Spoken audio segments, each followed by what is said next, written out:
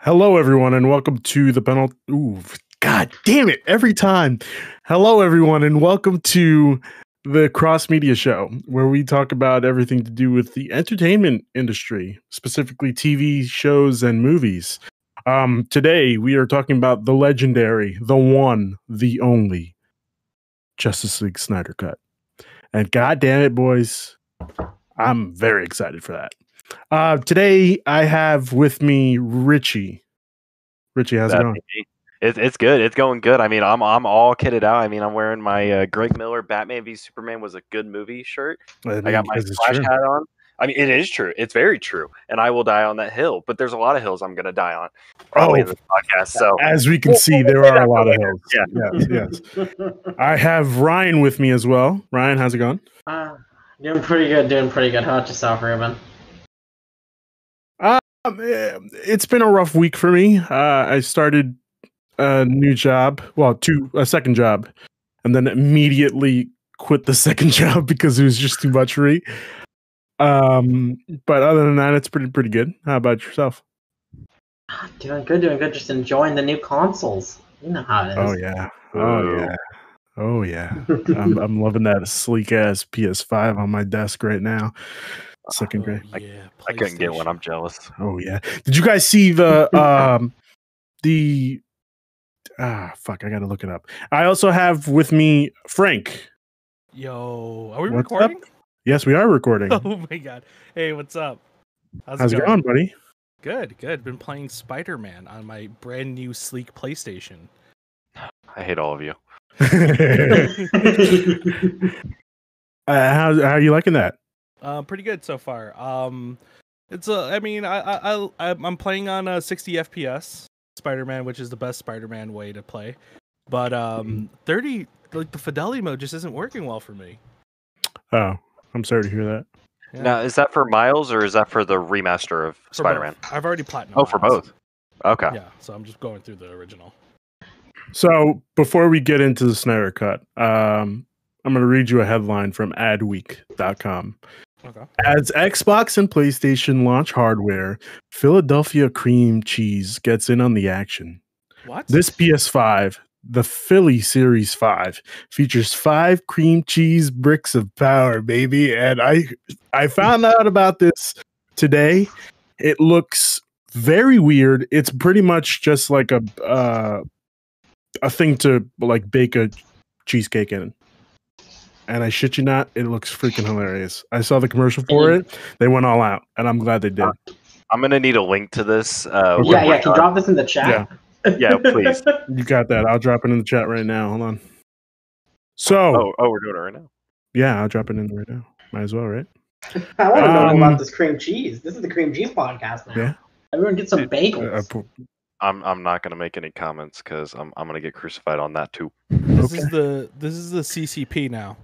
Oh my god! Yeah, the cream cheese podcast. That is amazing. I might actually have some of that. That looks good. Well, it's limited because they do. It's limited. They're selling out real quick. So every day they do it at 12 o'clock. Oh, there we go. I clicked the wrong channel. That's okay. Every day they send it out at 12 o'clock, and you have to be the first ones to get there. Otherwise, you're fucked. And you will not. It's like actually getting a PS5. Yeah. Just set that on your entertainment stand, and when people come over, they're like, "Yeah, you got the new PS5." No, it's cream cheese. It's cream cheese. Just cream cheese. So let's get into it. Snyder Cut. Let's hear how excited we all are. People know. Frank, let me ease it in. All right. People know how excited I am for this movie. 4 hours of ultimate greatness is going to be phenomenal. I can't wait. It's going to be like Endgame if Endgame was an extra hour. So I'm going to be in fucking heaven for this. Richey, how do you feel about this? So I've been on this train ever since the release of the Snyder Cut, Vision came out when Zack Snyder started saying, "Hey, this is what my original movie was going to be. It was going to show Darkseid, however you want to pronounce his name. I pronounce Darkseid, sir. All right. I pronounce it both ways. It's okay. It's okay. But it's wrong though. Dark side. Yeah. No hate. But I preferred the dark side just because it sounds better. Okay. And that we were going to see this. We were going to see the black suit for Superman and everything, and it was just going to have that overall dark tone that I was expecting going into this movie when I went and saw the original 2 years ago. Yep. And I'll say back then I did enjoy it, but I think I enjoyed it because I was on a date with my girlfriend at the time, and it was our first date with her coming out here to visit me. So I think that's why I enjoyed the movie. But when it came out on Blu-ray and DVD, went and picked it up, watched it, and I was like, this is bad. Yeah. This is really bad. So when Zack Snyder started giving us all this whole, here's what my original vision was going to be, I was like, I need this movie. I need this movie. And as more and more gets released, I'm just like, this movie needs to come out now. Like, I don't care if they release it in 1 hour increments, like over 4 weeks, or if they just do it all at release. I need it all. I need this entire movie to be out so I can, bask in the glory of what is the Snyder Cut.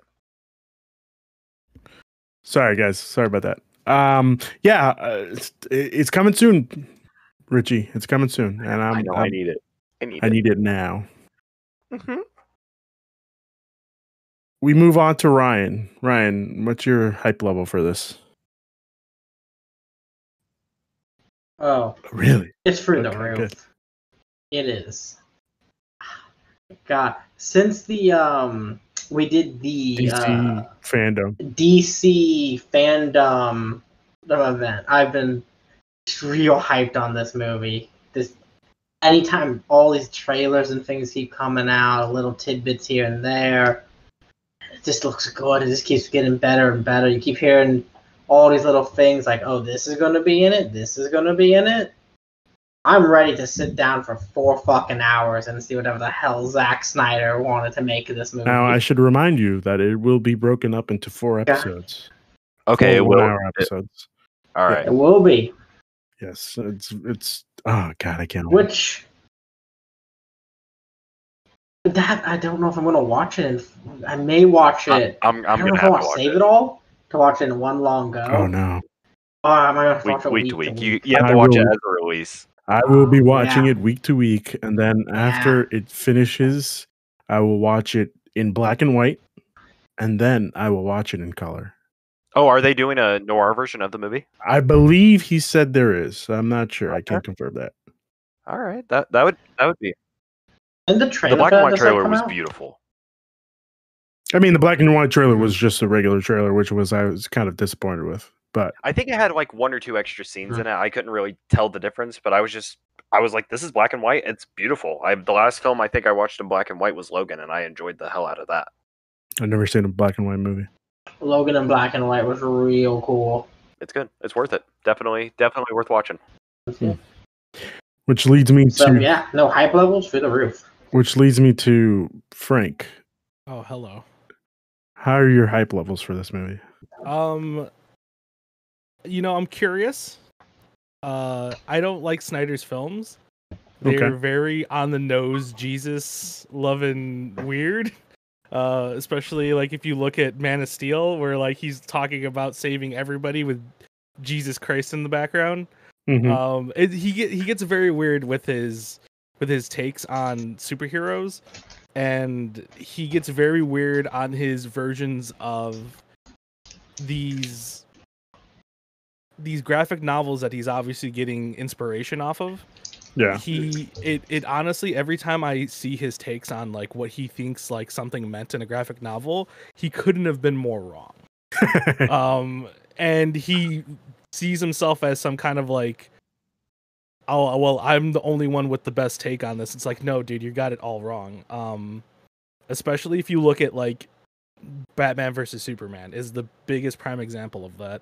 It's just like, how do you take The Dark Knight Returns and use that as your source material and get it all completely wrong? What? How? In what sense did he get that wrong? Well, one of the biggest things there is Batman kills somebody, like literally in the first 10 minutes. And then his version of what the Dark Knight Returns was that, well, Batman kills people in that comic. I'm like, no, Batman does not kill people in that comic. You can infer that he does, but it's not. It takes away the ending of the book if you do, which is we do not use guns. Guns are for the weak. We don't do that. We don't kill. And if he kills in the beginning of that book, or if he kills later on in that book, it takes away the whole moral standpoint of the ending of the book. Okay. Now, I get what you're saying, but I feel like the Batman that was introduced in Batman v Superman was a Batman that just got tired of shit. I feel like Ben Affleck as Batman took on... It's going to be a really hot take, but I think he was probably the best person to play Bruce Wayne and Batman at the same time. Mm-hmm. I agree with that. Ben Affleck is a great Batman. He's not written as a great Batman. Okay, I see what you're saying.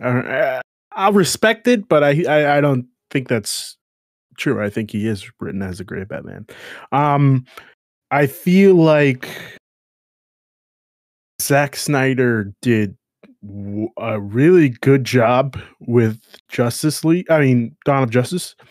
I just feel like he was pressured to put in literally the big three. Yeah, I mean, that movie did not have breathing room at all. No, not at all. I honestly think that if they would have changed the title, and I will defend that this is a great movie to the ends of the earth. If they would have changed the title to Batman and Superman: Dawn of Justice, I think it would have been received a lot better than Batman versus Superman, because everyone was the Dark Knight Returns story. No, I wanted to see Batman kick Superman's ass. Well, yeah. I wanted to see the Dark Knight. Don't get me that wrong. I think if he just changed the title, but we still got the fight, I think it would have been treated a lot better and recepted more. But it became that trend where everyone wants to hate on DC. No one likes the tone that DC's going with, because I mean, Zack Snyder's cinematic universe. I don't want to say like cinematic universe, but the expanded universe. Yeah, it's a lot darker than what a lot of people were ready for. Yes, in Nolan's trilogy, which was the most recent of DC films, other than what was it, Green Lantern, which had a more goofy tone to it. But we didn't really talk about Green Lantern here. Yeah. Don't get me wrong. I'm going to come back to that, but it's a take that you're not going to really expect, but you're kind of going to expect. I think that, like I said, if the title would have just been changed from Versus to and we still got the fight and everything, we still got the same plot, it would have been received a lot better, because everyone was expecting, Bruce and Clark to be going at it for almost the entire movie, not that little 15 increment and the few scenes they got where it was just, Lex in the background pulling the strings, which we all knew was going to be a thing when they revealed that Jesse Eisenberg was going to be playing Lex, which I still think is a great Lex Luthor. I still defend him. I have a lot of bad takes, I know, but I think because he even says in the movie that my dad was the Lex behind LexCorp. So that kind of proves that he isn't Lex Luthor, but Lex Jr. Unfortunately. Which I'm okay with, because Lex Jr. was always kind of schizophrenic. In the comics I did read where he appeared, he was schizophrenic, he was crazy, he was goofy. Jesse Eisenberg was perfect for that role. So that's why I stand on that, aspect of the movie. And I see what you're pulling out right now. I see it. I'm pulling out a Batarang. All right? I love it, and I need it. Nobody is a bigger Batman fan than I am. I don't know about that. Frank, I'm telling you, nobody's a bigger Batman fan than I am. Have you seen what's behind me? All these Batman statues. And how could I see if you don't have your camera on? I was getting my camera ready, but I didn't know we were starting already. Oh, I mean, you can do that and then show me. Like, we'll get back to you. Yeah, but what's with the Batarang? I was just gonna say, I feel like I lost my train of thought. Actually, you pulled out a Batarang and just like. I lost my train of thought. Shazam just pulls out the Batarang. Yeah, this is awesome. Yeah, well, I mean, great movie too. But fantastic movie. I think that was great.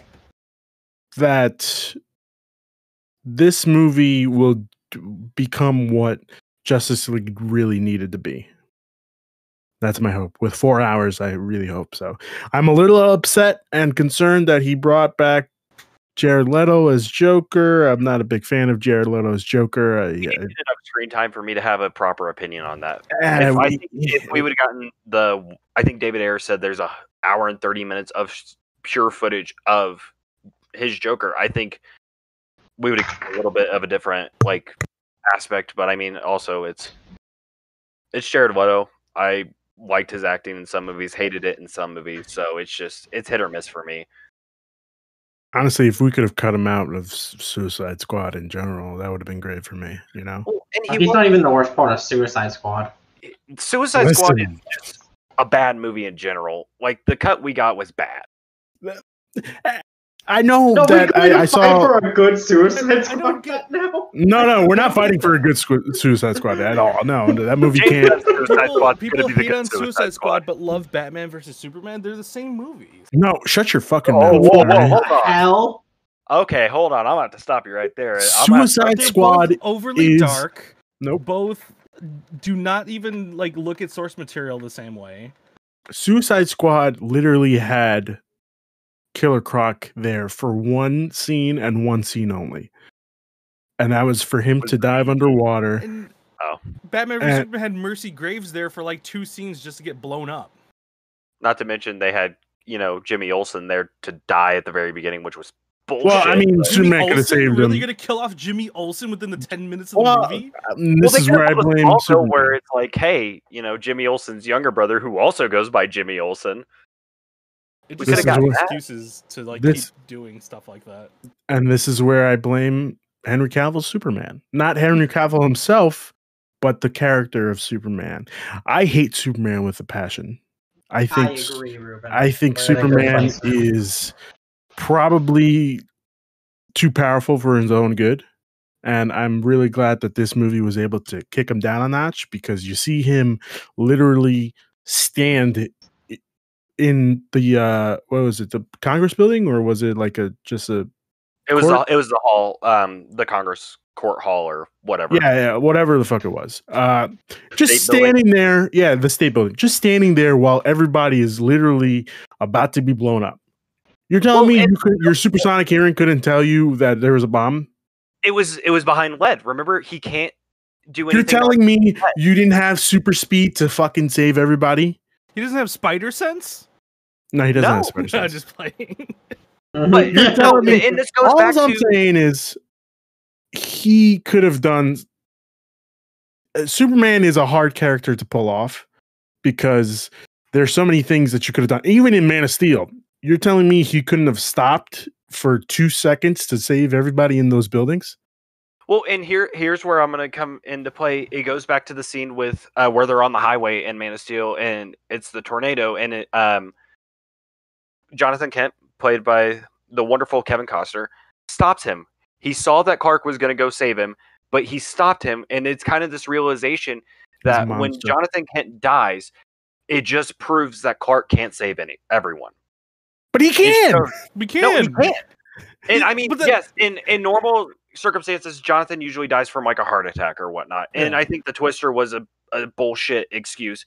But it also adds to, he didn't want to be revealed to everyone yet, because they did the whole thing of the world wasn't ready for him.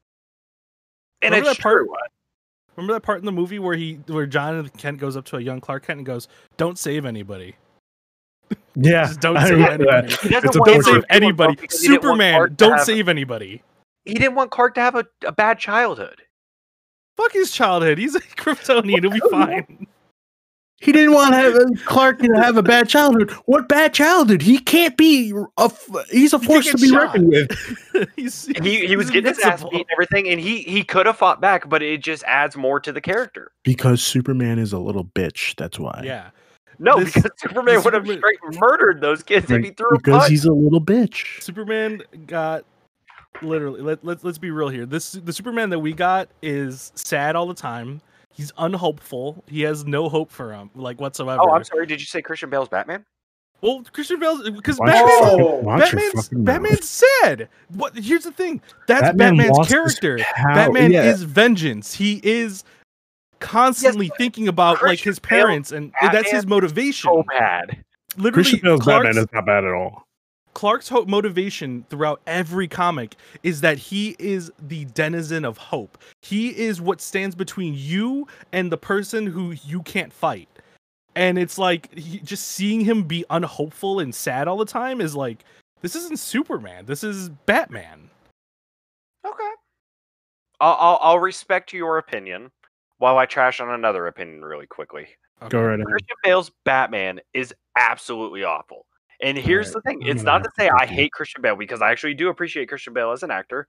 I love him in multiple roles, which goes with my love-hate relationship with Christopher Nolan. In the first movie, he was good. He was I enjoyed his character. In the second movie, it was kind of like, I'm not really feeling this. And the third movie, it's just unbearable. I couldn't do it.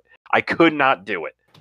And it's even after everyone finds out that standing around him that, oh, hey, it's Bruce fucking Wayne, he still talks in the shitty Batman. Yeah. I'll give you the bullshit. Batman voice. The Batman voice is terrible. But that's the Christian Batman Bale. voice made me want to drive nails into my ears. I hated it so much. We shit on Bane's voice, but Christian Bale's voice is so much worse. Yeah. Half the time I had to turn the subtitles on just to hear what he fucking says. I know Ruben's fucking having a field day. day. Ruben's ready to kill me, and I already said Ruben's ready to fucking blow up. But I agree with the Batman voice. The Batman voice just gets continually worse. In the Batman Begins, it was great because it worked. Exactly. You can hear it. Dark Knight, it got a little bit worse, but it was still noticeable. Rises, it's just full on gravel. It's rocks in this Rises is a bad movie, so what difference? No, Rises is a bad movie, so we don't talk about Rise anyway. So I will say that Rises is worse. It's the worst one out of the trilogy, but I honestly like Begins more. And I will say that I watched the Nolan trilogy just for the villains. I didn't like the portrayal of Batman in the movies. You didn't like Michael Caine?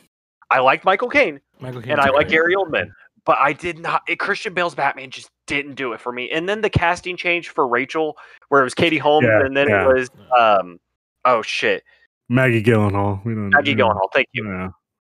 It was just like that. That was the turnoff for me. And when I saw the movie, I didn't even realize that's who that was supposed to be. And then they killed her, and I was like, well, what the fuck was the point of that? And then they did my boy Two-Face dirty. I was like, well, this is fucking stupid. I was like, why do we got to kill off Harvey Dent? Give him time to shine. No, you had to kill off Harvey Dent to make Batman the monster. I will tell you. I really liked the version of Two-Face we got in those movies. I thought that Harvey Dent portrayal was great, and I thought Aaron Eckhart was a fantastic Harvey Dent. And I didn't realize that we were getting Two-Face in the movie until I went and saw the movie. I thought that was a great reveal. Yeah, I thought that all played out perfectly into what that Batman he was portraying had to do. It was, like Ruben said, turning Batman into the monster that the city needed him to be at that moment. And I do like the whole, like, they try to go with the realistic portrayal where it shows the wear and tear they do to the body with trying to be that kind of vigilante. I mean, Bruce had been Batman for what, almost a year between the gap between Begins and The Dark Knight? If I recall correctly, it was pretty much straight after. I thought it was like a year. I don't know. No, because wasn't the ending a cord? Was him getting the cord? Yeah. Okay. I'll check. Because they talk about the Joker, and they give him the calling card. They're like, oh, this is his calling card, and it's like, oh, well, that's definitely who the villain's going to be. 6 to 9 months is the time period. Okay, so close to a year. Yeah. And I mean, yeah, it does do a lot of wear and tear on the body. But like when I go to see a comic book movie, I want it to be over the top. I want it to be goofy as shit or dark as shit and brutal. Like I want there to be unrealistic shit that happens. I mean, the man literally had half of his face burned off. How much? that was the most like comic book thing to happen. Well, here. Because it was supposed to be realistic. I don't want a realistic. If I wanted a Batman movie, I wanted a comic book movie, and that's why I like Ben Affleck's portrayal. So next thing you're going to tell me is that Heath Ledger wasn't a great Joker. I love his Joker. Don't get me wrong. I love his Joker, and that's why I said I watch it for the villains. Okay. All right. I think, but people try to pull the there argument if you had said he's otherwise. the best Joker. I have to separate my Jokers. Like he is the best Joker. Jack Nicholson was a great Joker for the whole like gangster mobster type aspect, right? Yeah. Where the Heath Ledger Joker we got was more of an anarchist and just kind of crazy. Yeah, but again, that's what Joker is. He is right. Yeah. I get that, but I have to, when I think of my Jokers, I have to separate them because like Mark Hamill's the best animated Joker. I think that Heath Ledger is the best Joker for the type of Joker we got, and then Jack Nicholson's the best type of mobster. And when they did the whole gangster version of Jared Leto, I was like, I don't really like where this is going.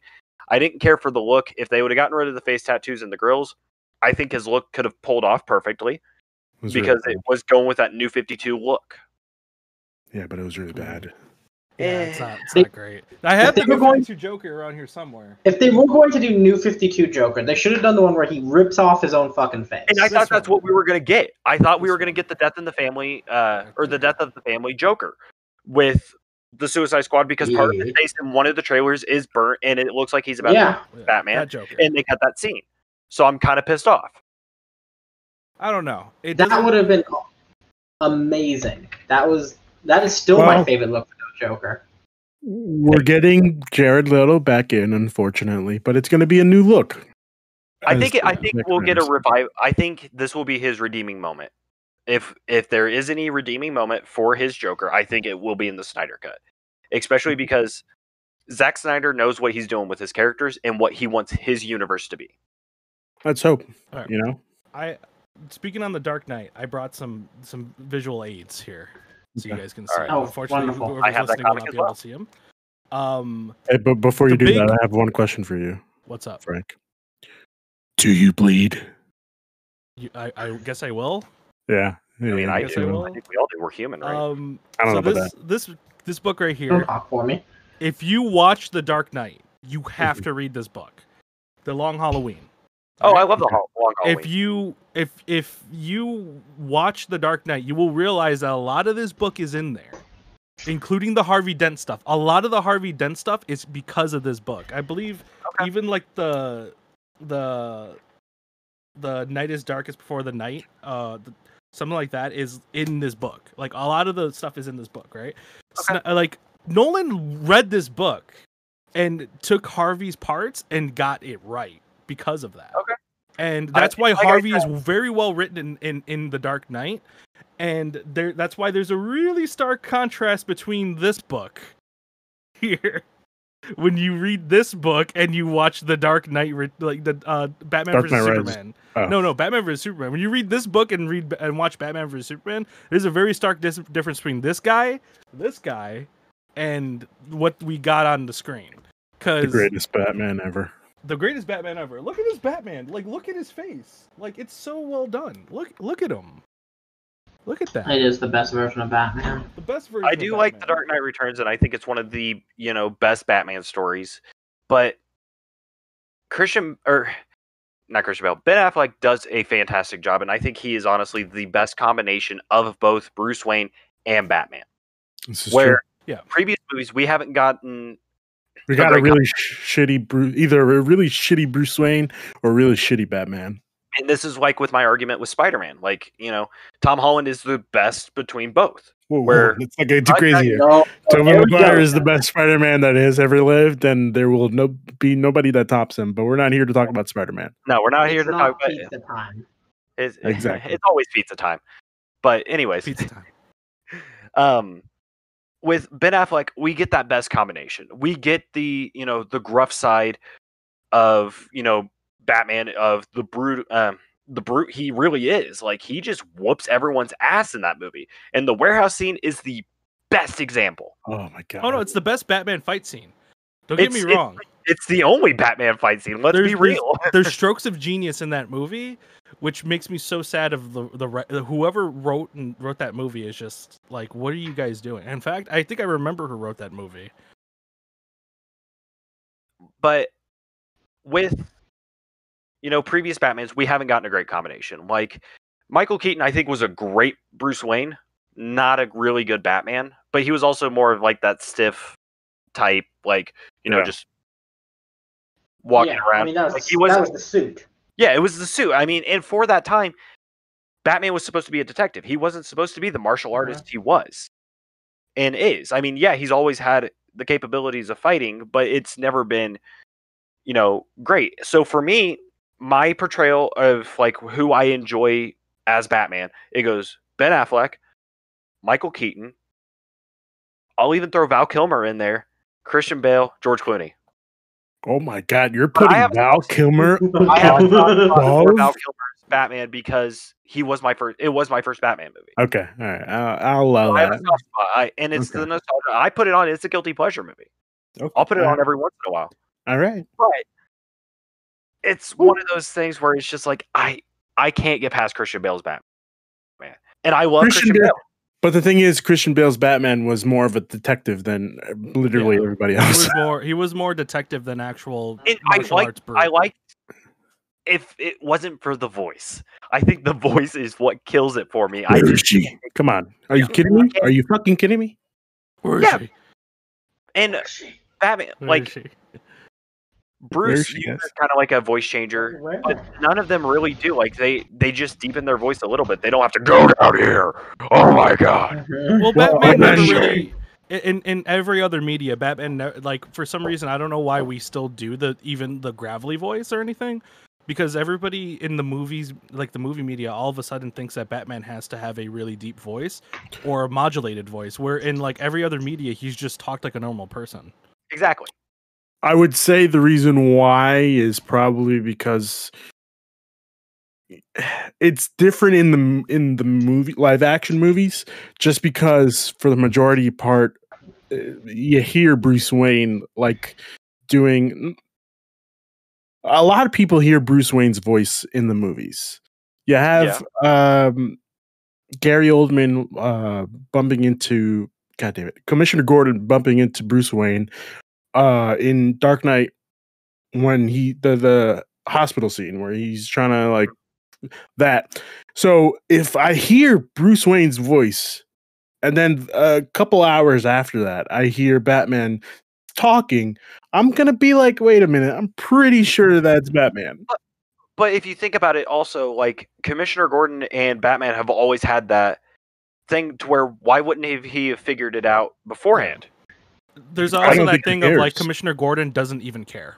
Like, Commissioner he doesn't Gordon want to know. Exactly. He doesn't want to know. Because if he knows, then he's going to have to arrest him. Yeah. Exactly. And I think, honestly, plausible deniability. The best person to ever voice Batman, because he just got it right, has always been Kevin Conroy to me. Yeah, but again, it's different. It's kind of hard to do it. Yeah.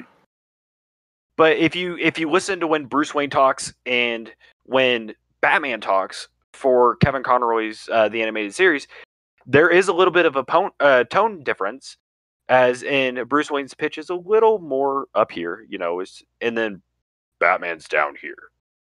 I am vengeance. I am the night. I am Batman. Like he adds more bass to his voice instead of getting the whole graveliness. So I think it all comes down to the tone. Yeah. And even when Ben Affleck talks, like, he still has the gravelly voice, but he just makes it a little deeper than going full out to where he's screaming the entire time. Mm-hmm. No, I agree. The voice for that character is just I don't understand why they would go that direction for Christian Bale, but Christian Bale still did an insane work as Bruce Wayne. He might not have been the best Batman, but his Bruce Wayne was insanely great. His Bruce Wayne was great. I think his Bruce Wayne was great because he had the Playboy look to him. I mean, Christian Bale's a handsome man. He's a very handsome man. You put in that Patrick Bateman feel to it. You know what I mean? Where it's just like he obviously leads a double life, but you can't tell if it's true or not because it's the way he acts as Bruce Wayne. I guess he is my favorite Bruce Wayne. Right, you're gonna have to put your mic a little closer to you. It's kind of hard to hear. Hello? Yeah. Okay. Hello. There we go. Hello. He's my absolute favorite Bruce Wayne. Yeah, he's great Bruce Wayne. Kind of cut off topic there for a moment. Now let's get back for to a real long minute. Yes.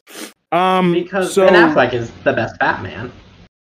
I think he's the best combo. Honestly, he's the best combo. I don't think he's had enough time as Bruce Wayne to call him the best. Yeah, that's Bruce the thing. I have not been able to see his Bruce. Yeah, we've had him interact with Alfred, and that's really kind of about it. We had him interact with Alfred. We had him with the gala where he dances with Diana. We had him at the party with him, Clark, Luthor, and Diana. And I mean, even the funeral scene at the end of Batman v Superman, like you just see the humanity in him restored because he was this broken man at the beginning of the movie. Like he was broken. He didn't he gave up on what his original vision for Batman was supposed to be. And then he says his quote, I failed him when he was alive. I can't fail him in death. Yeah. To me, that hit hard. Because it shows that this guy that he barely really knew, but had a lot of respect for after he put his hatred aside for him, that, hey, maybe this wasn't a bad thing. Maybe I shouldn't be the person I was, and I need to be better. Yeah, but keep in mind, we always treat Bruce Wayne and Batman as two separate people.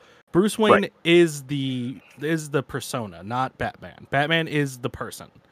Bruce Wayne is the mask. Bruce Wayne is the mask, and he always will be the mask. And throughout Batman versus Superman, you see Batman. You don't see Bruce Wayne rarely. Mainly because everybody he interacts with already knows his identity. Or knows that somewhat there's something else there. Right. Yeah. By the time he talks to Lex in the gala, he already knows that Batman is Bruce Wayne. That's just and I mean Lex has known it for months at that point, right? Yeah. And then Superman already knows who Batman is off the get-go. Well, and here's something they never really touch on, but they kind of do, but they don't at the same time, is when we see Bruce at the beginning of the movie, and it's the fight in Metropolis against Zod and Superman. Mm-hmm. How long has he not been Batman? Because he gave up Batman for a while. Yeah. And then after that fight, he came back. So I'm guessing he gave up being Bruce or being Batman when whichever Robin died. I think Zach confirmed it was Dick in the movie. That was his suit. It wasn't Jason's suit or Tim's. I think he said that it was Dick Grayson's suit. So Dick is dead too. No, I thought he confirmed it was Jason Todd. Yeah, I think they confirmed. They said it was Todd at first, and then they confirmed way later. This is the shit that I don't like about Snyder stuff. It's that he gets so many second chances to retcon stuff that he fucks up. Which is we screwed up Justice League. Let's give a bunch of reshoots and another cut. Oh, now it's Dick Grayson instead of Jason Todd. To be confirmed, it wasn't a bunch of reshoots. It was 4 minutes of reshoots. It was 4 minutes of added film. Sorry, new footage. That's a lot of money for just 4 minutes. He's got to pay people. That's a lot of money for 4 minutes. The version we got in theaters was 90% reshoots. When Zach stepped down and Joss came in, he reshot almost the entire film. Most of that stuff was in the trailer, though. Most of that if you look at the original trailer, the one we got at Comic-Con, and then the second trailer, a lot of shit changed. Well, coloring, yeah, but for the most part, they were the same trailers. So if you go back and watch them, they're very, very similar.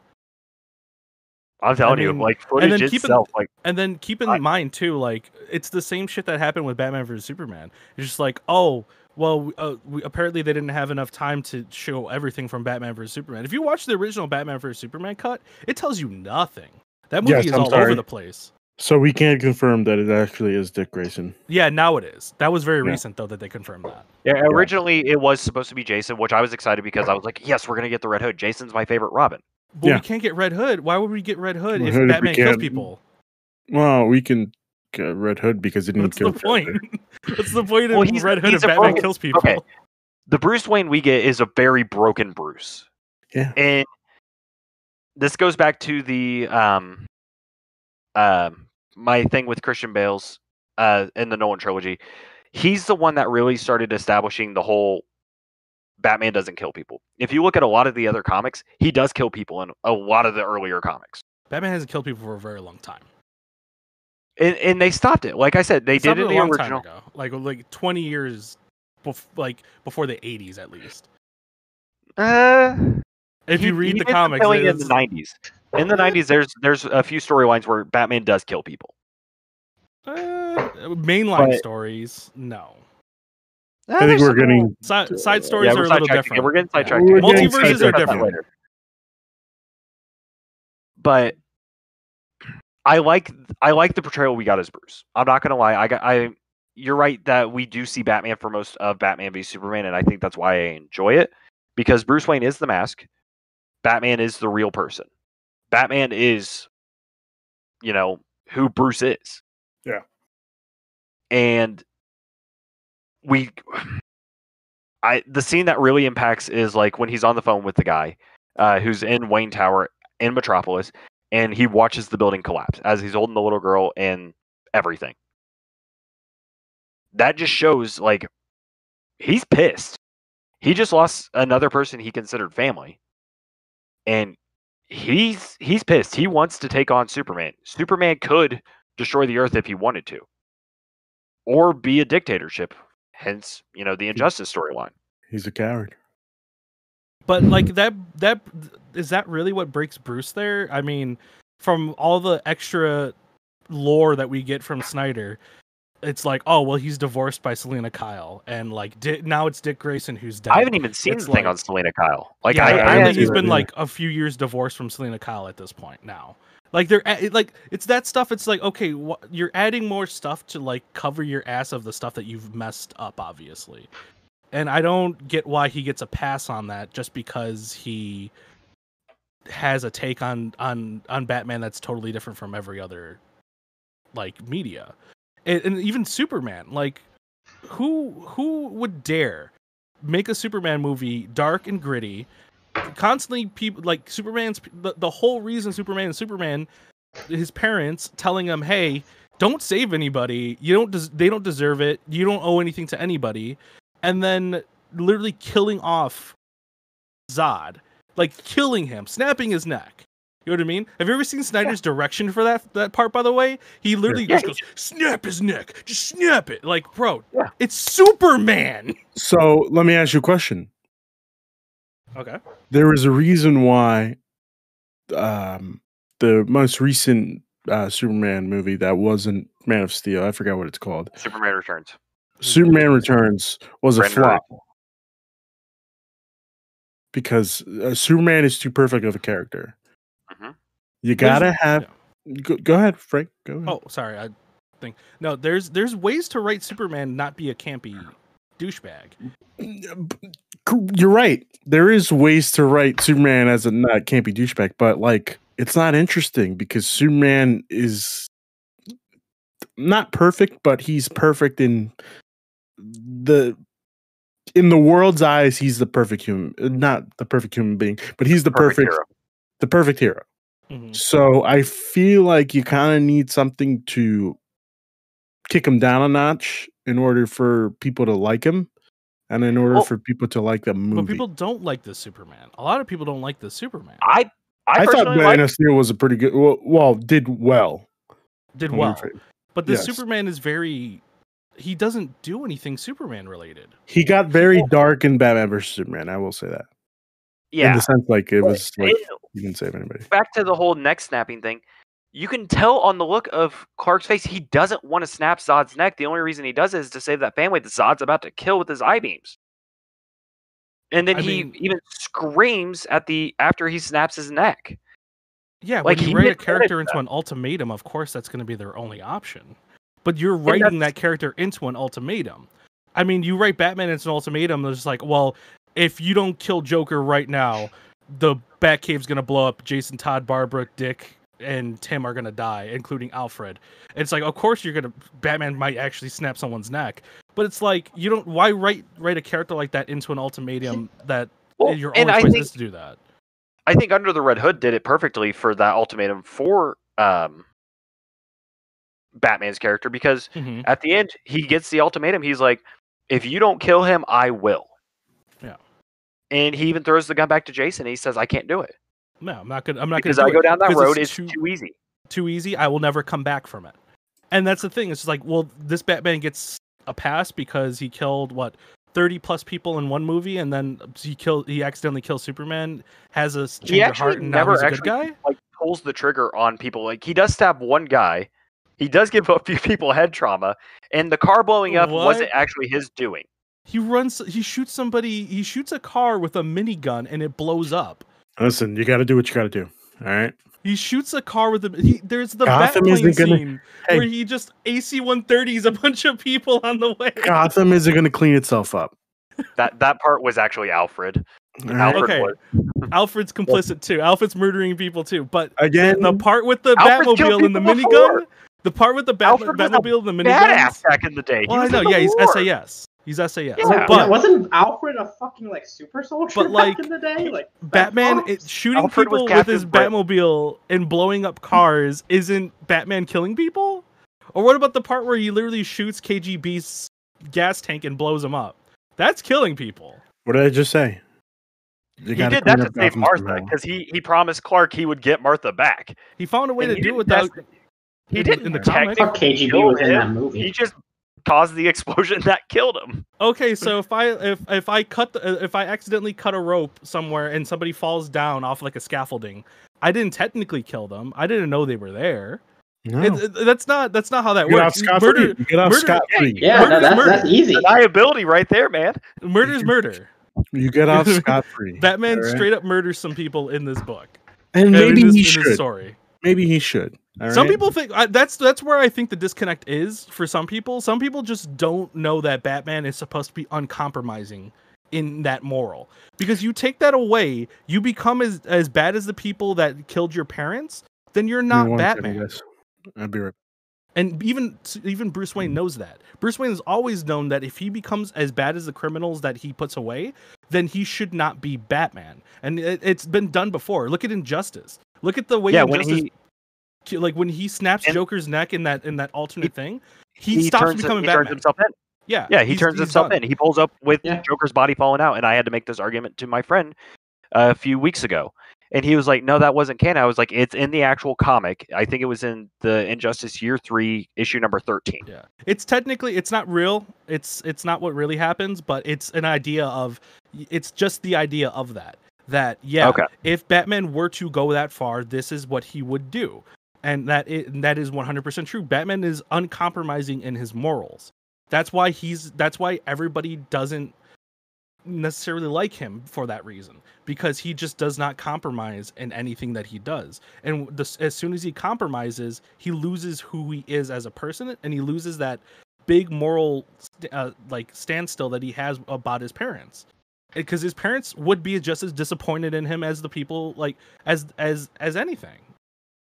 Okay, I'll give you that. I'll give you that one, and I'll say that one. I'm wrong in that opinion, and I'll give you that one. I just, where was I going with this? Yeah, I lost my train of thought. Fuck. Yeah, okay.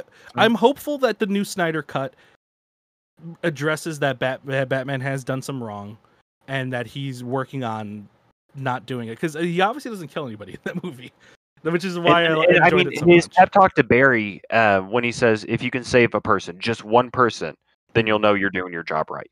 Whoa. Are we quoting the regular Justice League? Yeah. I think that's the only part of the movie I actually... That movie doesn't count. That movie doesn't count anymore, guys. That's it. Okay, I mean, yeah, but at one point it was the... Just take it out of your mind, throw it out. We don't talk about the original. I did actually throw my DVD copy of that movie away. I actually chucked it out my window the other day. Good. You should have. I'm glad you did. Off the topic of Batman, what did everybody here think of their version of Barry Allen? I would have liked for him to be a little more serious instead of I get that Barry Allen is a clown, but he knows when it's the time to be a clown and when at the time it's not. It was too much. And at this point, he isn't the Flash. Yeah, this is true. Because he doesn't actually get the inspiration for the name The Flash until the Crisis on Infinite Earth thing, which was amazing in my opinion. And I actually popped out of my seat and I was just like screaming at my TV. I was like, holy fucking shit, we're actually getting this. Yeah. And I'm excited for Flashpoint. And like I said, Flash is my favorite DC character. So I didn't like when they were doing the footage in Batman v Superman and Diana's going through like, oh, here's Cyborg, here's Aquaman, here's Barry. I didn't like the look they gave Barry. He looked homeless. Oh, the homeless? Yeah. Yeah, he looked homeless. It didn't feel right for me. But I like the look that we saw for the nightmare scene where he's coming out of the portal and he's like, hey, you were right not to trust him. Yeah. And I think that also adds to my argument with Bruce Wayne about like why we see Batman more than we see Bruce. Because this is a Batman movie. It is this is our introduction to Batman for this universe. Correct. We don't get the classic have it any other way. Like him, training to do all this stuff. We got his little montage at the beginning of his parents being gunned down. We got the Man-Bat thing, which was creepy as shit when I saw it in theaters because I wasn't ready for it. Mm-hmm. And I honestly don't know at this point. Like it's brutal, like what Zack Snyder's vision is, and I'm all for it. Zack Snyder's not pulling any punches with what he thinks should be in this universe. Now, with that being said, what do we want to... We have 2 extra hours of movie now that we need to figure out what's going to fill. What do we, as this collective podcast, want to see? Darkseid origin. There's got to be an hour just dedicated to Darkseid in the Omega world. I don't know. That's where you think it's going to be. I don't know if they... I think they're going to go in with no introduction. Well, because I think what this 4-hour cut's going to be is what Zack Snyder's trilogy was going to be, or his 2 movies was going to be. Oh, he still has the 2 movies. Yeah. Is he still doing his 2 movies? Well, I mean, I think they canceled that. No, I'm pretty sure they didn't cancel it. He still has 2 movies after this. Well, I thought when he got fired, if this does good, if this does well, I think that they're going to give him the 2 movies. Because I think an hour of it's going to be like building up what the mother boxes are, what that should be, and like Darkseid and Steppenwolf, their whole thing, the war that we get a glimpse of in the bullshit Justice League. Yes, I said Justice League because that's what that movie is. I think that's what a lot of them, or maybe one of the hour increments is going to be. And then the second hour is going to end with them reviving Superman and him, waking up. That's where that cuts. I think that possibly Darkseid's going to take control over Superman at some point, and he's going to break free. At one point, when this movie was originally coming out, I thought Darkseid was going to take control over Superman and kill Alfred at one point because he's under the control of Darkseid in the Omega. Yeah. Well, we'll say this too. And I'm not defending anything that Joss did during this movie, but you have to also look at how you come into this movie. Like you come into this movie. From what it was told on set, it was already a mess. Like getting everything ready to go and everything. You bring Joss in, who has a pedigree to bring all these superheroes together in a very concise and nice looking film. Avengers. You know what I mean? Yeah. But how do you make Justice League? Justice League is literally just Avengers, but like Marvel MCU condensed. You know what I mean? We're condensing Iron Man, Thor, Hulk, and everybody else into one film. And you bring Joss on because you know he can make a movie like that, but you also telling Joss, hey, sorry, we don't have the 5 films for you to build lore on, but you have to condense this into one film, into a 2-hour and 30-minute film. Please do that for us. And it wasn't even 2 hours. It was only like an hour and 47 minutes. Well, I mean, for the original cut. Yeah, we'll give it to him as 2 hours. We'll give it 2 hours. Yeah. And I mean, that's one thing I like about Zack. His storytelling is great, but when he tries to condense it all into a 2-hour film, it doesn't work. He doesn't. Like, if he would have said, "Hey, I'm releasing this 4-hour cut in theaters with no breaks in between," I'd have been all for it. And not a lot of people will be. I know, and a lot of people won't. Like the first thing with Avengers, my Endgame. father said with like Endgame was it's a 3-hour film. I don't know if I'm gonna be able to sit through a film for 3 hours. God, I had to train myself. I had to go through that movie for like a good bladder for that. I sat through that movie 4 times. Yeah, I mean we can, but not everybody will. No, you know what I mean. And then keep in mind, I really do think that the comic book listener, like the comic book readers, and like straight up like the people who consume just that media, are a very small amount of people who are going to go see these movies. Correct. True. You know what I mean? It's not, believe it or not, we do not outplay the people who are just going to go see a film to go see a film. Yeah. And that's where I feel is the big disconnect between these movies. They're not meant, these Snyder movies and Justice Leagues and all that are not meant for us. There's little tidbits for us, but it's really meant for the big box office media who want to go see a spectacle, who want to go see Batman kill somebody because they're so sick of seeing Batman not kill somebody, or see Superman kill somebody because they want to see Superman flex his powers. And it's a different movie for comic book goers than it is for people who just want to see the next big explosion Michael Bay type movie. Okay, yeah. I'll give you that. And I'll be honest, I didn't start reading DC Comics until I was probably 15 or 16. Because growing up, I liked Batman stuff, but I didn't read any of the comics. My dad got me a subscription to Ultimate Spider-Man and Ultimate Fantastic Four for my birthday one year. So those were my comics. I didn't start branching out until I really got into high school because I got made fun of a lot for reading comics in school. And, I got bullied, so I stopped reading them for a bit. And I came back, and my favorite Batman comic is Death in the Family. From the 80s with Jason Todd's death, because it is a great comic. But a lot of the older like art styles I just can't get into anymore. I tried rereading it and I was just like, I can't do it. I don't like the art and the coloring in it, where I'm used to the newer art styles. Yeah, it's that like really light colors, a lot of yellow, a lot of blue, a lot of black, and a lot of 2D, not really 3D characters. Yeah, it's a very like very early 80s, late 70s look. Yeah. Even some of the 90s stuff I can't do. Yeah. And I'll be honest there, I just can't do it. Like I tried reading a Todd McFarlane Spider-Man the other day, and I was like, this is a struggle. I can't get past the art style on it. That's because it's fucking Todd. Fuck Todd McFarlane. I want that on podcast records through my voice. Whoa. Okay. Todd McFarlane. I own.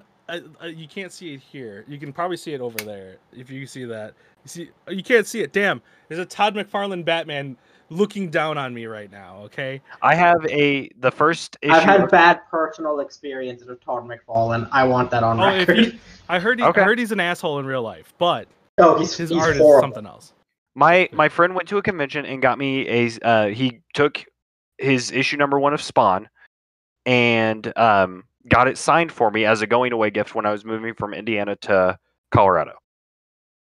So that's why that like holds a sentimental value in my, a special place. And I like Spawn.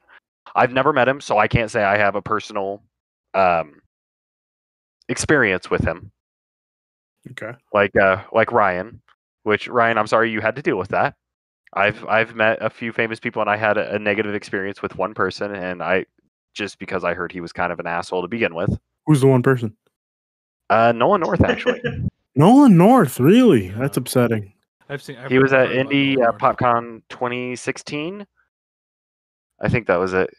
And he was just kind of like stuck up-ish and everything. I was like, kind of a dick. I like your voice acting, don't get me wrong, but you're kind of a dick. Oh, that's upsetting. But I also met Tara Strong at that convention, and she is an absolute gift. Lovely person. Such a lovely person. I met Stan Lee, and it was a very... I'm jealous. It's a very... I mean, it was okay. I spent $200 to meet Stan Lee, and he kind of rushed it a little bit. Well, he is a very popular person. He is the father of Marvel, so I would give it... It was more like get in line. Okay, take this picture. All right, please go. Like, okay, I spent $200. The man is very old. Okay, he's very old. Well, yeah. was before he died, so yeah. So Okay. cut him some slack. They should have not had him going to cons then. yeah. Yeah. They should have stopped that 10 Well, years maybe ago. it was his choice. Maybe he wanted to. Maybe. I mean, So his best cameo was Mallrats. Just saying. yeah. But no, I'm gonna talk my Todd McFarlane story since I have time here. Where Okay, it was I guess him so. and Greg Capullo doing a thing because it was the 20th anniversary of Spawn, and Greg did a cover for it.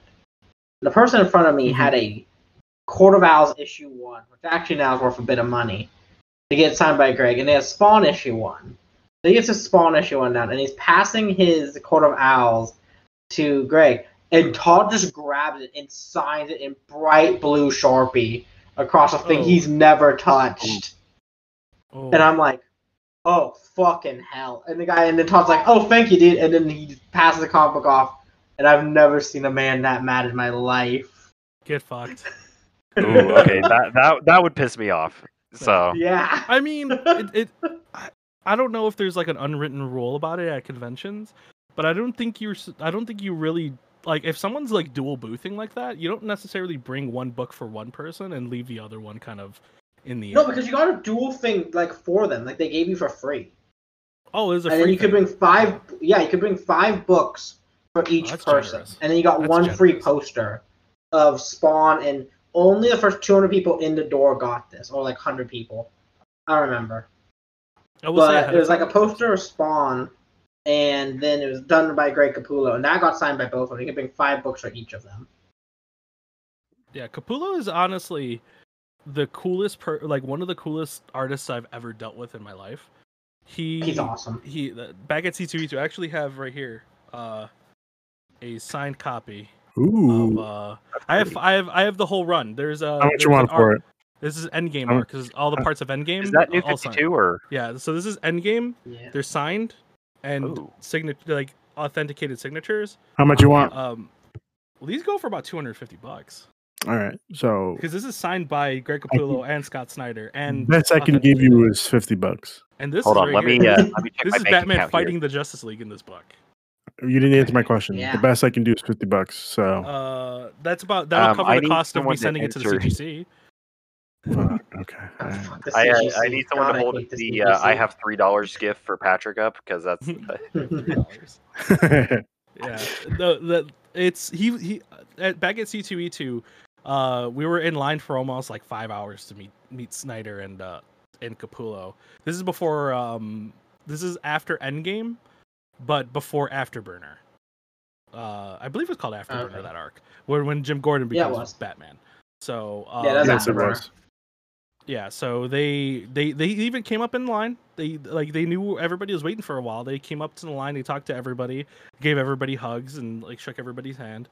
Those two are by far my favorite things to ever come out of DC. They're a match made in heaven, and even watching them in a panel was amazing. They're honestly, I will say this ahead of time. Scott Snyder is the best Snyder, hands down. Interesting. Oh, so his writing is really good. Yeah. Oh, Ryan, fantastic. go ahead. I was at a con and they were doing a panel and a fire alarm went off because there was like a kitchen in the a food court and the dude had oil fire. Oh, fuck. So everyone had to be evacuated during this panel / meet and greet. They did it outside, the whole panel with like a group of people, and then signed it and took photos. Some of the nicest dudes I ever met. Yeah, they love what they do. And it was like they love the fans. 8:00, and then everyone just went and got burgers with them. It was fantastic. So, I do want to get back to what Ryan was asking. How do we think this movie is going to play out these 4 hours? Richie, thank you for answering. Ryan, how do you think I this is going to think, play out? along with Richie, that it is going to be, I think a good quarter of it is going to be Omega shit with Darkseid on his planet, showing him getting his memento, all that. Why is he doing this? What's up with the Omega? Explaining Omega to people, basically.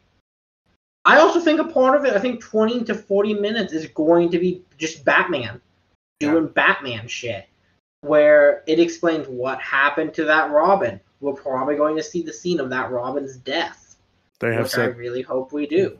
yeah. And maybe give 10 minutes each to every other hero to just flesh out. I know there's a lot of Cyborg film that they didn't use. Yeah. So hopefully get more of that, because I think of all the characters in that movie, the one that felt the weakest to me was Cyborg. What's Cyborg? I'm like, why are you here? I kind of get it. You're really smart and can understand the boxes a little bit, but like your motive, I saw your father or the professor die, and that's all I know about you. Yeah, it's his dad, right? Yeah. Well, and his dad doesn't die in the original cut either, which is kind of like in the trailer. You're definitely like, oh, he's gonna die. And every time I think of Victor Stone, I put his dad dies. Yeah. In some sort of Is accident. his dad not dead? Not in the original cut, no. His dad always dies. That's like why one of the Cyborg things is he doesn't have anyone. Yeah, I thought that was like the Titans are his family because of that and everything. Mm-hmm. I thought they killed him. Oh my god, you're right. Steppenwolf's about to kill his dad, and that's when he comes into play, and then that's when the whole first fight between Steppenwolf and what our Justice League before Aquaman shows up, or right as actually Aquaman shows up. Yeah. Is a thing. Like, it's just, but I want to say that in one of the shots in the trailer that's really, really making me curious is if we're going to get more of the nightmare scene.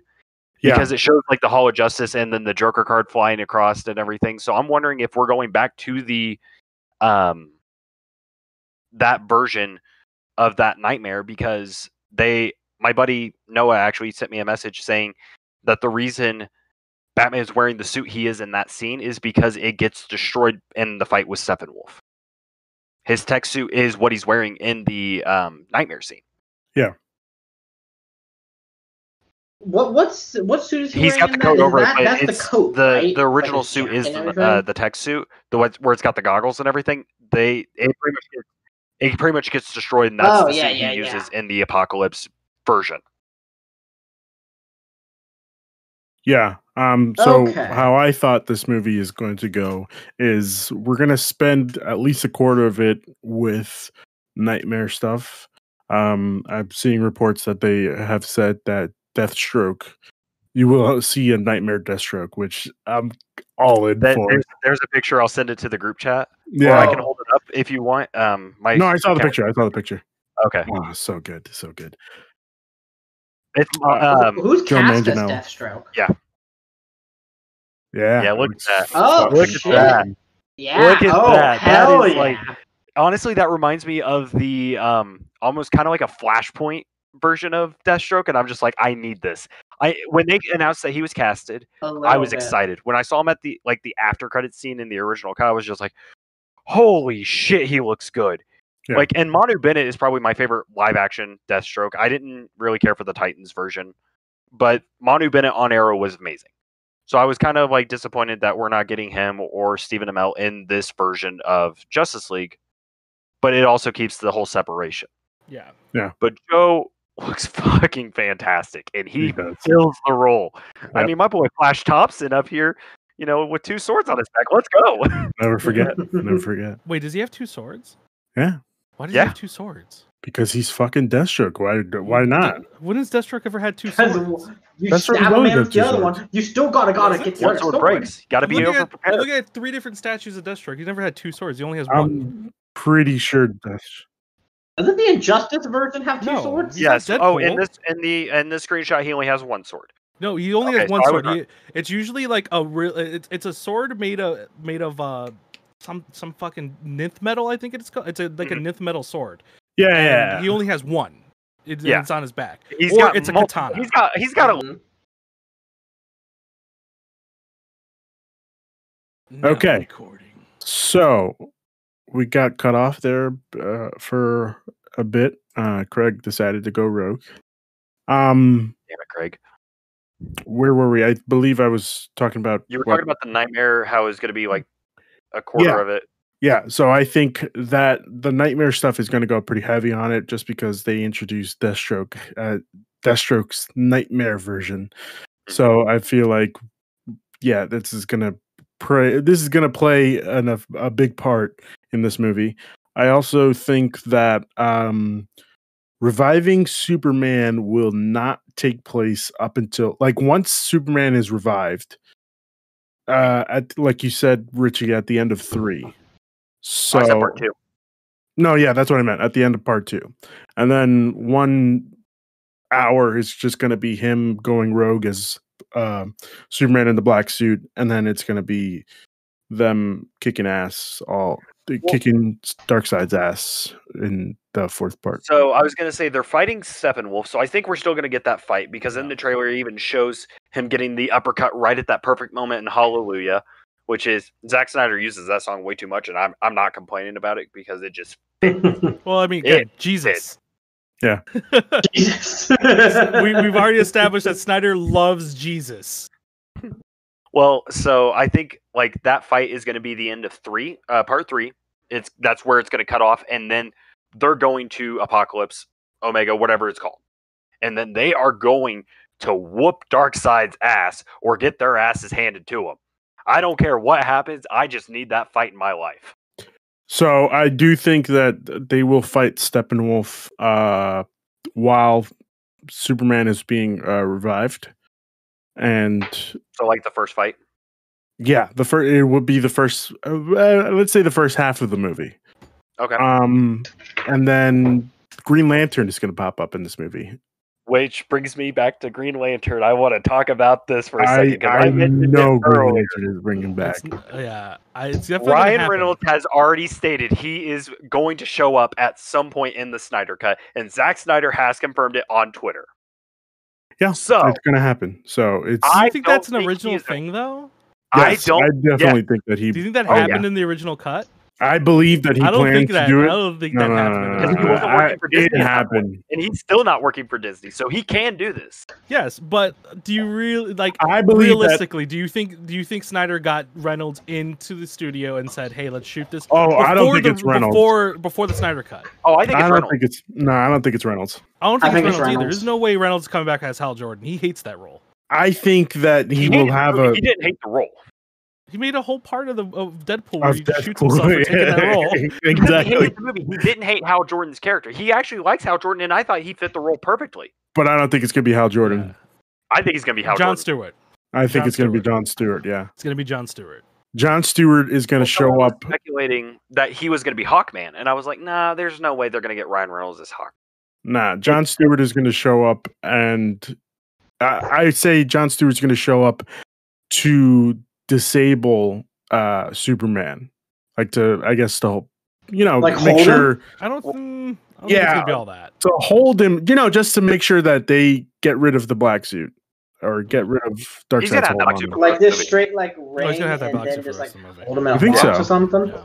Oh, it's shown where they're standing at the end, in the Chernobyl area, and then going onto the thing. He has the black suit on in the trailer.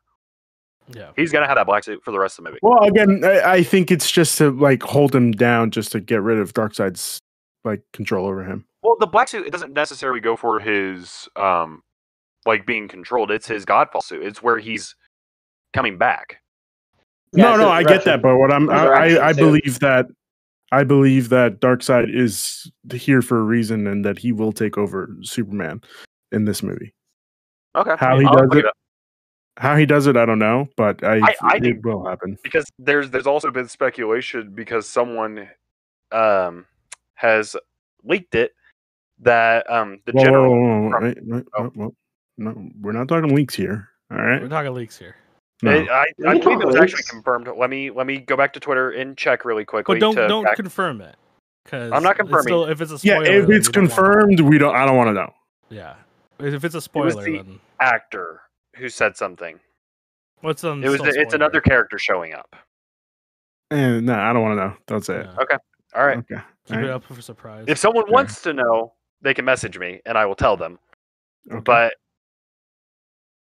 it has to do with the character we've already seen. No, I know you're talking about. It's already too much. No, Ruben, we already talked about this. Okay. Martian Manhunter. Yeah. Yes, thank you. Okay. Oh yeah, the general. The general in Man of Steel is actually John Johns. Yeah, but doesn't he die? No. I don't know about that. I feel like that was another retroactive. Like we're gonna put that in. If afterward. People are killing James Olsen, we're gonna see him now. Nah, if we're killing Jimmy Olsen, there's no way that this guy is surviving. John Jones? No, John Jones is showing up. The general shows up in Man of Steel or in Batman v Superman as well because he gives the stuff to Lois Lane. Yeah, it's that guy. It's not the general that goes down with the ship. It's not that general. Okay. He's like a captain or a sergeant or something. He's not the general. I'm talking to like the actual the United States general. Yes, the guy who's there with Lois. He's like, we could arrest you, and he goes, you can try. Yeah. Okay. No. That guy. He's Martian Manhunter. It's been confirmed that he is Martian Manhunter. Okay. Yeah. Frank. So. Yeah. Sorry, Richie. Hello? Frank, what do you think this movie is gonna like? How do you think this movie's gonna play out? I think we're all blowing it way out of proportion of how much is going to be actually added into this movie. I think it's going to be an extra hour or 30 minutes of just straight fan service. We're just going to throw some fan service in there.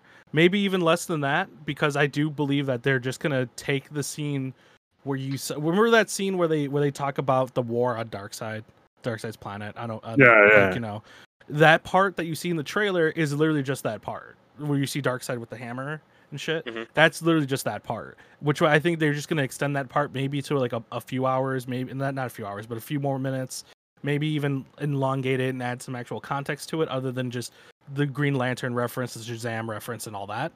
But I thought that was a fight on the Amazonians. It's when the Amazonians, the Atlanteans, and the humans. Oh yeah. Then it's just going to be that fight though, is what I think. It's just going to be that fight, just extended and added some context with Darkseid in it. There's going to be some Batman scenes, unfortunately, because it's not. That's the thing is, I don't want there to be more Batman scenes. You had your chance with Batman vs Superman to add Batman scenes. This is not his movie. This is the Justice League movie. You know what I mean? Like, I want to see more of the other characters. I already know who Batman is in this universe. I already know what's happening. I want to see more of the Flash. I want to see more of Aquaman. I want to see more of Victor. I want to see more of apparently Martian Manhunter now. I want to see more of those characters get fleshed out, not Batman. We already know who Batman is. We already know who Superman is. We don't need more context for those characters. Yeah. But I'm like I said, I'm very skeptical on what exactly was shot in this movie and what exactly is getting reshot. The thing is, Deathstroke, I can tell you right now, was supposed to be in this movie already. There was footage way back when he was confirmed to be in this movie. So the Deathstroke scenes make sense. The other stuff doesn't. Like the Martian Manhunter stuff doesn't. It feels like more of like a Snyder retcon. Like, I'm adding this in retroactively. I don't think that. I don't think so. Back in the original, he set it up already. In the original promotions, it was Unite the Seven. Yeah. We only have 6 in the movie. Mm-hmm. Who's the 7th? Either the Green Lantern, which could have been added it's either going to be Hal or it's going to be one of the Lanterns, or it's going to be Martian Manhunter. One of the two is supposed to show up for the League. I mean, if you were a big budget company, who would you add in? Because I wouldn't add in Martian Manhunter. Nobody really knows who Martian Manhunter is. Unless you've watched the OG Justice League cartoons, you probably don't know who Martian Manhunter is. Which a lot of the fans watched that. Because I mean, it did premiere on the 15th anniversary of Justice League? I believe so. Premiere? It was one of the anniversary. I can't remember the animated show from like the early 2000s. Yeah. The one that premiered on Cartoon Network. The Justice League we got premiered on like the anniversary of that. Yeah. It was like the 15th or the 16th anniversary. Oh, that was good. Yeah, those are a great TV show. But I don't think there's going to be too much more added to this movie. In terms of like, there's rumors that there's like 90 minutes of like Jared Leto for this movie. It's like, why? I can see why. For Suicide Squad. Yeah, well, I mean that too. It's just like, why would you even do all that? No, it's just 4 minutes of added footage. Yeah, shovel as much as you can into this movie. Like, I can understand why Snyder was kind of taken off the project if he was doing that much for a movie that was only supposed to be originally 2 hours long. Snyder wasn't. Yeah. Well, no, he was taken out, obviously, but... he stepped down, but they were originally going to fire him from the movie. Yeah, because just look at the response to all the movies that he's made so far. Like, it doesn't add up. Yeah. I like 300. I don't like the second one. I like 300. I like the first one. I did not care for Rise of the Empire or whatever it's called. I think Snyder uses slow motion way too much in his movies, and he does. He does. It's his slow motion is what Michael Bay's. Yeah. Question for you is: are gods perfect? No, they're not. Okay, so gods are not perfect. We get what do we get? You know, no gods, no monsters. No. No, it's I don't. And then if you look at Watchmen, like Watchmen, as much as I technically do like it, I don't like how Snyder. I don't like the idea of Watchmen, of using Watchmen at all, because if you know the history of Watchmen and how DC has treated Alan Moore with Watchmen, if you go on any media, if you're Snyder or if the guy who wrote Lost, whatever the hell his name was. Yeah. You know what I mean? As good as the Watchmen TV show is, how dare you go on anything and say that you were a Alan Moore fan, but make something Watchmen related, knowing how badly Watchmen has treated Alan Moore. You know what I mean? WB has treated Alan Moore. WB has fucked over Alan Moore in his Watchmen media for so long. So to hear Snyder go, oh, well, I'm a big Watchmen fan, and then go on to say, well, Watchmen is, what did you say? Watchmen is satire. It's like, you don't understand what these books are supposed to be, my guy. Like, and it's very apparent with that, and then seeing Batman vs Superman. That's why WB wanted him out, because it's like, dude, you're like, people like your stories, and I get it. Some people really do like Batman vs Superman for what it is, and it's gonna happen. Because some people really like that rendition of Batman being who he is in that movie, and people like the rendition of Superman just not being a campy person. But if you're gonna go in the media and say how much of a big fan you are of these books, but then bastardize it, it just doesn't make any sense to me how you can be a big fan of those books. Well, go ahead. Ryan, go ahead. As someone who I am usually a fan of Scott Snyder's works, the one that I do agree with you in that one is what he did to Watchmen, what he said about Watchmen, and all that. Because Watchmen is the thing that got me into comic books, got me into all that. One, I grew up a little bit. And I remember that movie being good, but then all that stuff. I mean, I do remember all this, too, where he wanted the Watchmen to be basically what The Boys is, not what the actual Watchmen is. And I feel like he then kind of just stopped going for source material other than for just names and ideas. Because when you look at Batman v Superman and basically his whole DC run, it is basically his own story of events that have happened in the comics that have been told a few different ways. This is his way of telling it all. We've had, yes, Batman fights Superman in The Dark Knight. But in The Dark Knight Returns. But here we're going to do it a little differently. We're going to do this a little differently. My only problem with what he's done with the DC universe, because he did what he did to Superman. That movie's not good. His character of Superman is good. The only thing I feel like he's fucked up royally in these is Doomsday. I fucking hate Doomsday in Batman v Superman. And Doomsday is one of my favorite villains. Doomsday is I completely forgot about Doomsday. That's how forgettable Doomsday is in that movie. I completely forgot Doomsday was in that movie. It's really bad. I'm not gonna lie. The man who killed Superman, the most powerful monster in the DC universe that isn't like Darkseid, like God tier, is fucking Doomsday, and they made him this weird flesh mob with none of his like fucking like spikes or anything.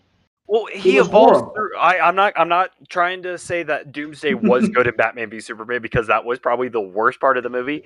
But like, as Doomsday's taking damage and evolves and everything, and he starts to show up as more classic Doomsday, it wasn't good. It was not good.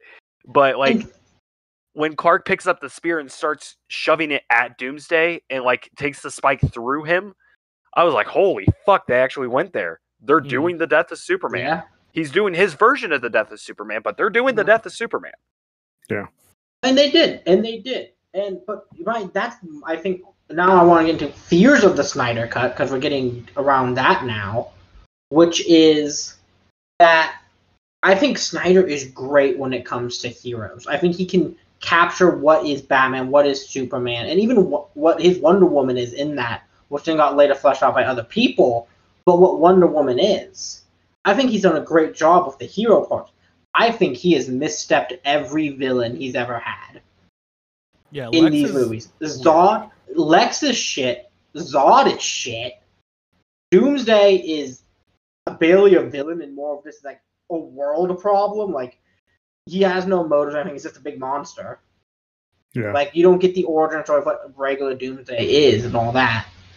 To now we're going into Darkseid, which is a complicated character, a Thanos level character, for lack of a better. Is he really that comic? Oh no, he's powerful.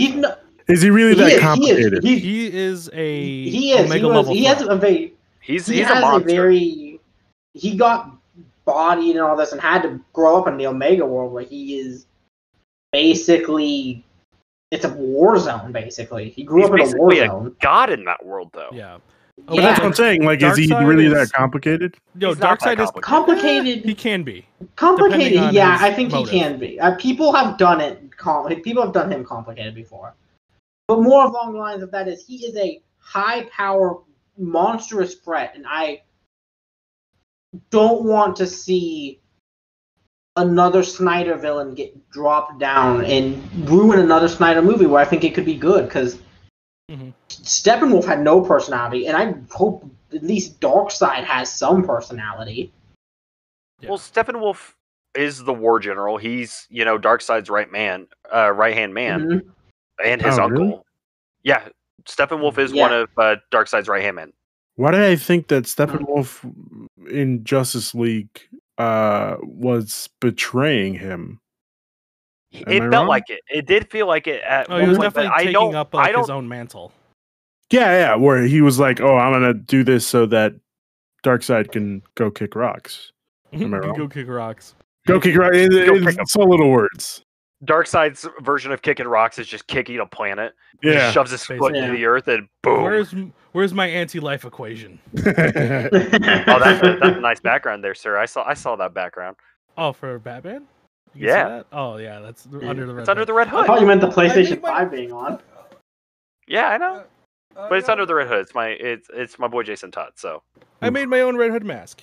That did that. Okay, we're gonna have to talk about that later. But still, it glows. It's supposed to.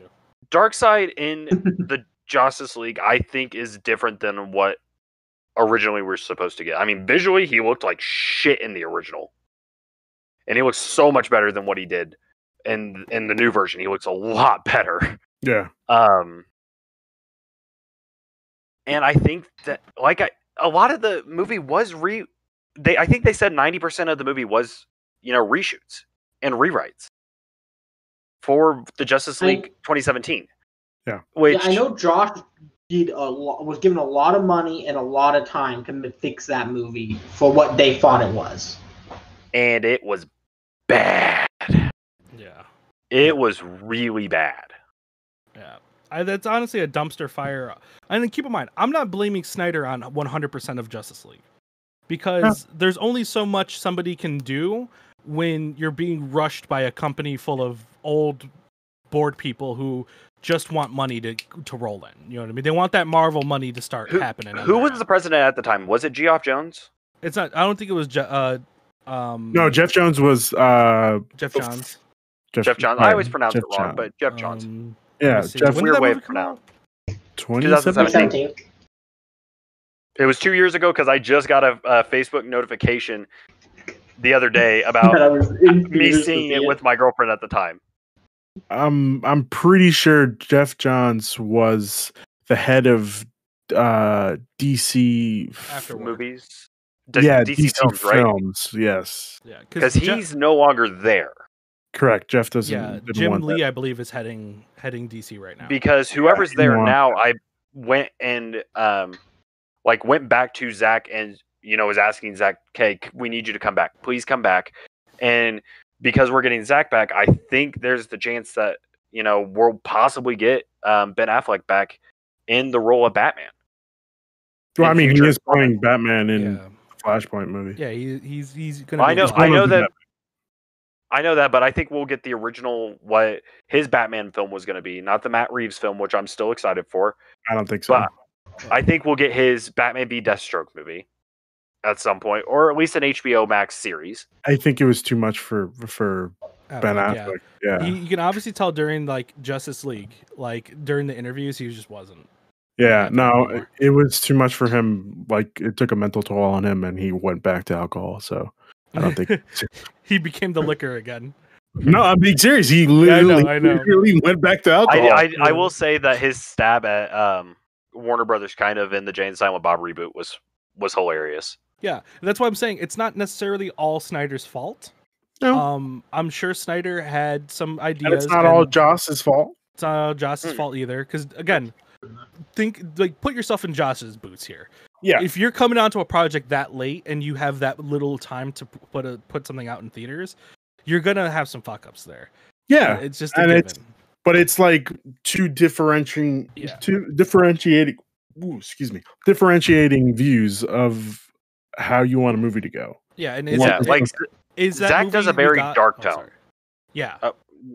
And then Joss does, like you said, the Avengers. He lighthearted, fun. How many Avenger movies did he actually do? Two. He didn't do any of the other Marvel movies before? No, he left after that. Oh, I thought he did one of the Iron Mans or Thor movies. Oh, he did. Didn't he do? Iron Man 1 was. I know Kenneth Branagh did Thor. He did. No, it was just the Avengers movies. It was just Avengers. Was it just Avengers and Age of Ultron? Age of Ultron. Here, at least. Okay. He was signed on as a producer for all of them, though. Okay. Yeah. I knew he had some involvement with pretty much every Marvel movie up until the point of after Age of Ultron.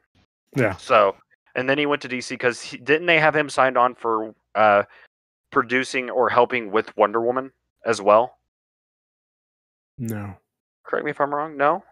I thought he had some involvement with Wonder Woman. I thought I remember reading an article about where he had some involvement with the Wonder Woman film. Look it up. I don't see it here, but it says here that he served as a producer, or served as he wrote the co-script for Justice League and served as a director for reshoots during Justice League as well.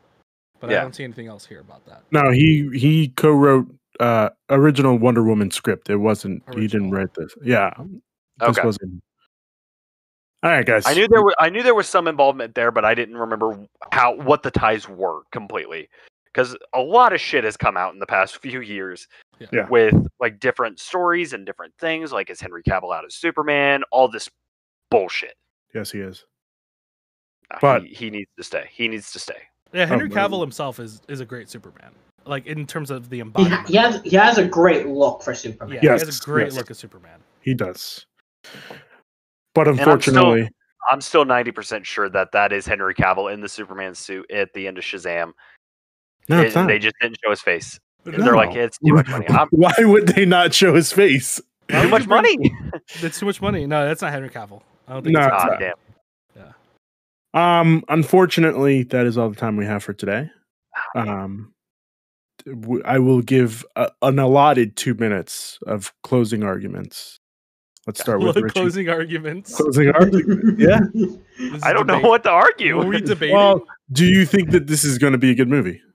I think so. Yes. Okay. And if my hopes get crushed and thrown into the gutter and fucking stomped on, so be it. I'll die on the hill. Okay. All right. Cool. Ryan, do you think this is going to be a good film? I am right next to you on that hill, Richie. I believe this is going to be a fantastic film. Frank, do you think this is going to be a good movie? I'll be honest with you. Even though I hate Snyder with a passion, I think there's too much at stake here for him to fuck it up. And I think he knows that at this point. So he's not going to... I don't think he's going to do anything too crazy. But my hopes for it are way down here. Because I got hyped for Batman vs Superman. I got hyped for Justice League. I was like, there's no way they can fuck this up twice. We'll see. We'll see. But okay. If you keep your expectations down here, you might be surprised when it ends up being up here. Well, it's too late, my friend, because my expectations are sky fucking high. Yeah. And I can't fucking wait. That's the other thing. That's the other thing about people who love Snyder movies. Even if they are bad, it's still good. Let's be real here. Like, even I if wouldn't they go are that bad, far. they're I still even said good. earlier that Sucker Punch was a bad film. Yeah, I mean, I've never met a person who said people who Sucker like Snyder Punch films. is a good movie. I've met one person that said Sucker Punch was a good film, and they That's went to my because they're church a back home. coomer. They love the hot chicks in it. Yeah, I love the hot chicks in it, but I can still say it's a bad movie. Oh God, I don't know if that Emily Browning is that her name? She was the older sibling in the original Lemony Snicket film. She was in it. I was like, whew. I had a crush on her back in the 4th grade, and I have a crush on her now still. Holy hell. Let's go. And that's when it ended her film career. Yeah. Unfortunately. Well, she And did that she was really never bad seen Sleeping again. Beauty movie, too. where Has she ever been seen again? Am I wrong? You said Emily Yes, Browning? actually, she did an indie film that was called Sleeping Beauty, where she was a prostitute. Indie film doesn't count. Indie film doesn't count. This movie's fucked up. This is, indie movies don't count. Fucked up. Indie movies don't count. Oh, yeah, It's still a movie. Her career ended a long time ago. After this movie, am I wrong? Right now, her career is ended. Sleeping Beauty came out in 2011, I think. So, and Sucker Punch was 2009. Oh, Okay. no way. I like, this is one of those times I wish Mario was here so I could fucking ask him, because he knows like every movie possible. I used to be that way, and then I fell You off. just throw an actress or an actor out, he'd be like, I saw her in this. Like, okay, Sucker cool. Punch was Thanks, man. 2011. 2011, okay. Sucker Punch was 2011. Yeah. When the hell was Sleeping Beauty coming out? Well, Richie, while you look that up, Ryan, where can people find you? People can find me on Twitter at RyanTheLion3055 for whatever hot takes I got that day. Gotta be adding you right now. Sweet. Richie, where can people find you? Probably just on Twitter at SpideyFanboy95. Okay. And you could see all his hot takes about Christopher Nolan there. Dude, I did one bad the other day. I lost followers for it. I mean, I would too. I would have unfollowed you. You didn't see it. Christopher. I don't want to see it. I don't want to see it. Oh, Okay. I'm gonna send it to you now. Okay. Oh God. Frank, where can people find you? I'm on Twitter as Venom Unfit Snake. You can follow me on Twitch. I stream sometimes. Venom Unfit Snake. Please, actually follow me. I'm eating beans out here. I do have a can of beans right here. Okay. I'm eating beans. Please. If you Or actually they leave the bushes. it's bush beans. Yeah, actually, it's baked beans, original flavor. All right, Jesus. you haven't hit rock bottom yet. You still got Bush's baked beans. Is that like bougie bush? Is that bougie? You're bougie right now for those bougie beans. Yeah. Okay. Bush's bougie beans. Bush's bougie beans. Fun fact: if you go on my Twitter, I believe my first tweet was when Batman vs Superman came out, and I made a Twitter specifically so I can tell Snyder to go fuck himself. Oh my god. That's unfortunate. Oh boy. You can find me you can find me on Twitter at Pen Conquest, Twitch at Penultimate Conquest, and our new website will be coming up pretty soon, thepenultimateconquest.com, where you can find reviews, you can find first impressions, and Wonder Woman 1984 will be coming out December 25th in theaters and on HBO Max for free. So we will be doing a review for that. Are you gonna? You want to do a watch party for that? We can do a watch party for that. Yeah, I think we can do a watch party through HBO Go now, right? I think they had like a big Yeah. advertisement about that. I believe so. Yeah, you can do that. But will it be on HBO Go or just Max exclusive? Because I know there's some believe things. it's Max exclusive. I mean, we can Which always... it's literally the same, Richie. So I mean, you could probably like get rid of Go. Oh, I don't have Go. Okay. Well, Well, I bought Bill and Ted earlier, and I got a free 14-day trial for HBO Max, and I'm just like, I already have this. okay. Well, I mean, if you don't want it, I'll take it. I'll give it to you. I will send you that shit right now. All right, cool. We'll do. Sounds good. Yeah. Thank you, gentlemen, for joining me, and I appreciate you taking the time to talk about Snyder cuts and DC and Justice Leagues and Batman and Yeah, hot takes. Really hot takes, Richie. I wasn't expecting that. Some steaming. Dude, I told you, you're not gonna want me back after this episode. I mean, Richie, we'll see if you come back after this. We'll see. You might have to look over your shoulder every now and again. You know yeah. Well, we're gonna have to set some guidelines for you. I'm gonna send my address to the group chat right now. You guys, you might have some professionals sent after you. That's a bit much. We don't need that. We're gonna need to set some guidelines on things that you can talk about and you can't shit on. Okay. Oh, so I can't say that I have a love-hate relationship with Nolan. I got it. Okay. You I see you. definitely do not, because I'm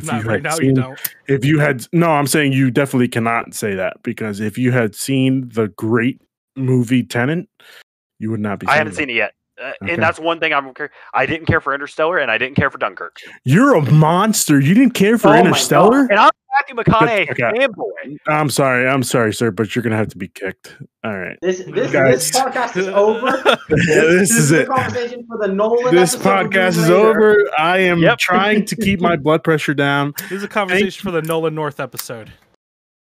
Sure. Christopher Nolan. We're talking about the Christopher Nolan North episode. The Nolan episode. Yeah. The Nolan episode. Anyone named Nolan? Where we go over Nolan, just in general.